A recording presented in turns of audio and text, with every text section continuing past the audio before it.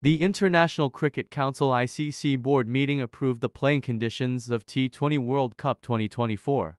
In the ICC meeting, the use of stop clock between overs in white ball cricket was declared mandatory.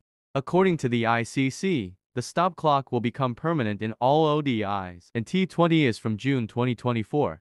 According to the ICC declaration, the second over must be started within 1 minute after the completion of one over in ODI, T20. According to ICC, the qualification process for the T20 World Cup 2026 edition has also been announced.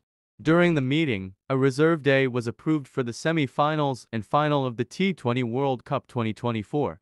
According to ICC, to complete the match in the group stage, it is mandatory to have at least 5 overs in the second innings, while in the knockout stage, it is mandatory to have at least 10 overs in the second innings to complete the match.